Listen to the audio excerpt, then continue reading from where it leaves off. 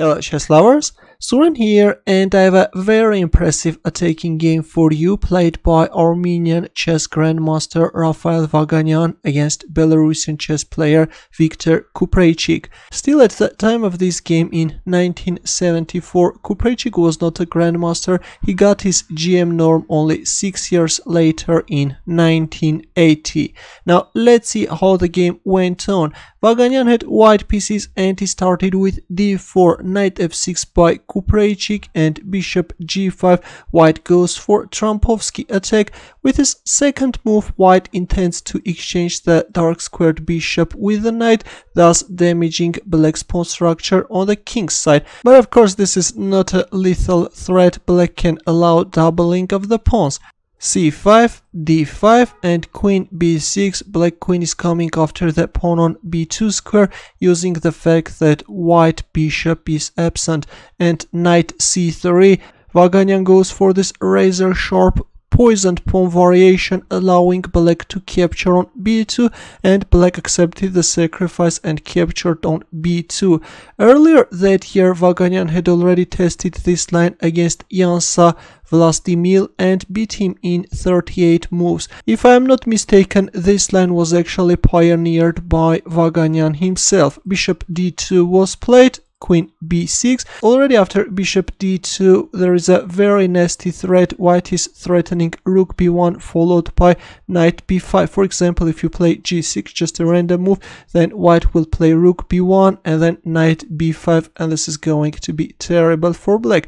That's why after bishop d2 the queen retreated back on b6 square. Now comes e4, d6, f4. The f pawn is coming to support the e pawn, and g6, which is not the best continuation. It was better to stop white pawn's further advancement by playing e5.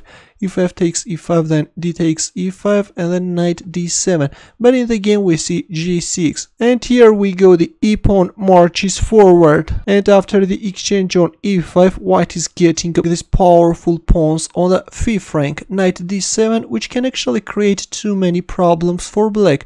Knight f3, bishop g7. Black is intensifying the pressure on e5. First we see rook b1. The white rook is occupying the b file, is kicking away black queen, and then here we go e6. Actually now this looks very scary. F takes e6 was played, and another powerful move by Vaganian, knight g5. Look at this. Here is the idea. Now if you capture on d5, then white can simply play knight e6, thus forking the queen and the bishop. If queen a5, then white can first capture on d5 and only then on g7. Or after knight g5, of course, if you castle kingside, then again knight takes e6 finishes up black. Let's go back. That's why after knight g5 we see knight f6.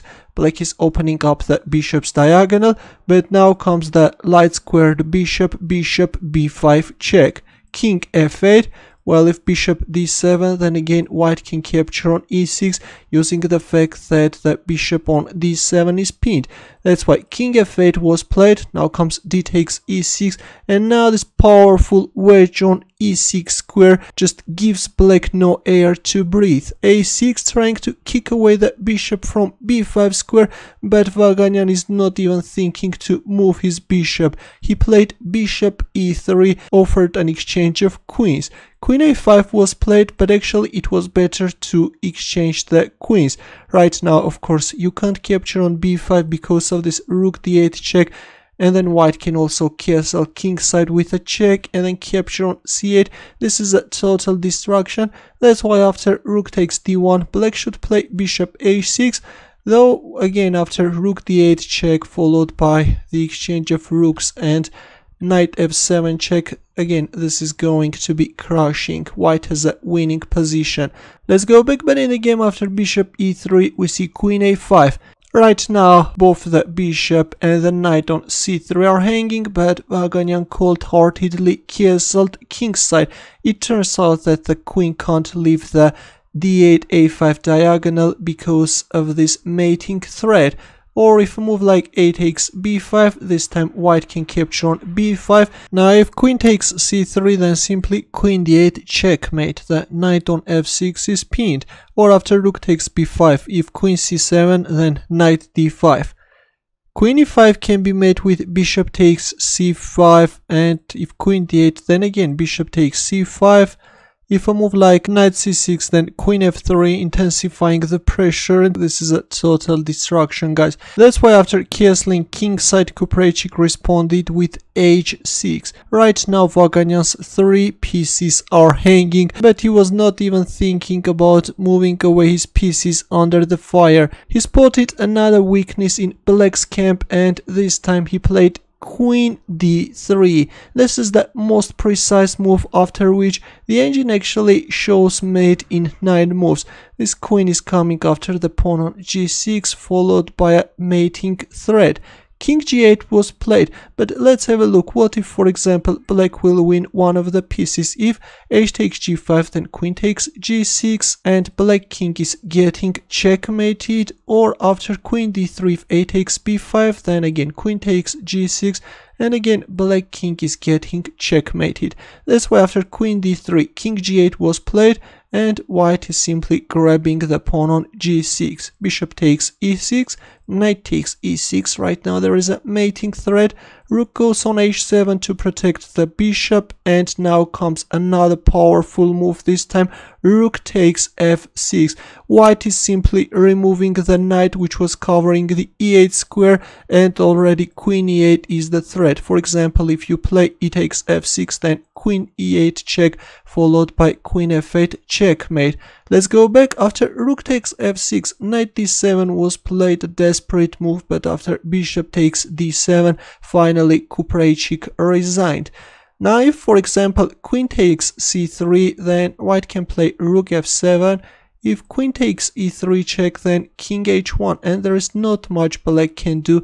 Right now there is too much pressure on g7. If queen c3, then rook f1. If king h8, then can you find the winning move for white? Ready? Actually, knight f8 is winning on the spot. If rook takes f8, then after the exchange on f8 square, black king is getting checkmated. That's why, understanding that his position is hopeless, after bishop takes d7, Kupreichik resigned. A very impressive attacking game, I think, played by Armenian Grandmaster Rafael Vaganian. Thanks for watching. I hope that you enjoyed this mighty attack. For more games, don't forget to subscribe to my channel, and I will see you in the next video.